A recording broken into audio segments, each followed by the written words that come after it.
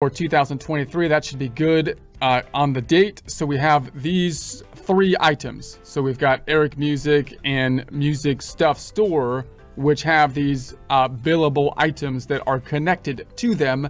So when I make an invoice for these items, it should give me a reference to pull in these to the invoice. Now, the way we created these, if I drill down on this item and just take a look at it, we've got a spend money type of form, a spend money form. And if I go up top and say options up top, and I want to edit the transaction just to take a look at it in its edited form, we then assigned some of these items assigned to a customer. So we assigned some of these items to a customer this way, and that's how we created, I'm going back, these billable settings, when usually we just have an expense form and we don't have actually inventory items. In this case, we assigned these inventory items. So now when I pull it into the invoice, I should get a reference trying to pull these 2 in, but it might try to pull them in at cost as opposed to try to pull them in at the sales price. And that's where this thing, you have to be quite careful when you're using this tool.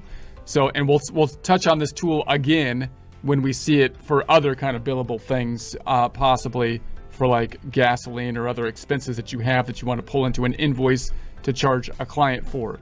So let's go back to the first tab, and I'm going to hit the drop down and say, let's say we're going to make an invoice, another invoice, and this is going to be for Eric Music. We'll say Eric Music, tabbing over, and notice what popped up. These 2 billable expenses can be added.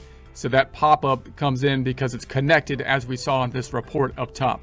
I'm going to change the date, and let's bring the date back on down to Jan 23, let's say Jan 23.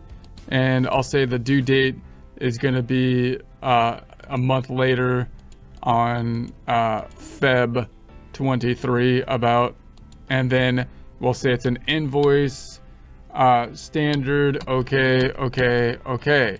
And then let's pull in this billable stuff. So here's the 2 items. I can select one at a time if I wanted to just pull in one of them, but I'm going to pull them both in. So I'm going to select them both. So add as one item or add items. So I don't want to combine them together typically. So I'm going to add them as 2 line items. I would like them to show up as 2 line items down here. I'm going to add them. And so there we have it. Now notice that everything looks basically normal here because you have the items that are populated as we pulled in these expenses. Remember that if you did this with something that didn't have items, like inventory items, meaning you paid for just gasoline and you charged it to automobile expense, and then you wanted to pull those into the invoice, then you wouldn't really have the items that would be pulling up. It would be just pulling in that expense item. So these items look like they're doing the right thing, but it's still pulling in the cost. It didn't switch it over to the sales price. So it connected them, but it doesn't have the right price amount on it. So what I'm going to do, I'm going to say, okay, everything looks good. I'm going to have to adjust this by saying this is going to be the EPSH. If I do EPSH here, I can see that it should actually be $400. And I'm going to change that up top to $400. So you can see it's not like a perfect system. So you'd have to be very careful if you're going to, and then this is an ELP, and I can see that that is $500 on the sales price. So the ELP is 500. And then I'm going to delete this transaction here. It also didn't pull in the sales tax. So I'm going to make them both taxable. Tax on the sales, and then tax on the sales. So so you can see you can kind of do that with the inventory and it pulls it in, but it's not a perfect type of system. So you want to be kind of careful with those billable items. And we'll take a look. There's other kind of issues with it when you use the billable items for other things like other expenses that you're paying for to pull them into an invoice that we'll talk about in future presentations. But we want to point out some of the pros and cons of the tool.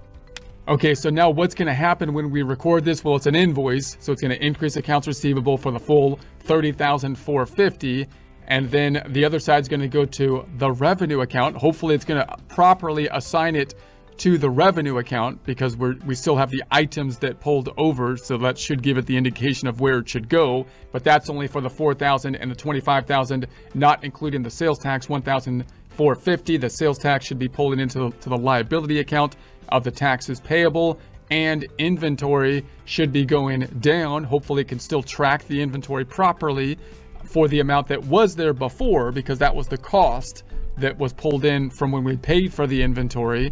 And because we're using the item, it should be able to decrease the inventory by the cost amounts. And then the other side should go to the cost of goods sold, the expense related to us selling the inventory. The net impact on net income should be the sales amount minus the cost of goods sold. And we should have the subledger for accounts receivable impacted, because it's going to be going for Eric Music, is going to have the accounts receivable, and the inventory subledger tracking by units should also be impacted by this as well. And the billable report should go back down because we pulled these billable items in and have used them now. So let's go ahead and approve it and see if that is indeed what happened. So we'll save and approve. Complete account field. It's not, and notice it didn't even pull in the account field, even though I had the item here. So that's interesting. So it's going to, but in any case, it's going to go to the sales. We're going to go to sales and sales. So hopefully it's still pulled in the inventory tracking properly, and the cost of goods sold, and so on. So we'll check it out. And so we'll say save it, and it's good to go. Balance sheet, and update it. And let's check out what happened here. If I go into the accounts receivable and drill down to the source documents, or the general ledger report type thing, there it is. Here's our receivables for the full $30,450. And so that's for the full amount, including the sales tax.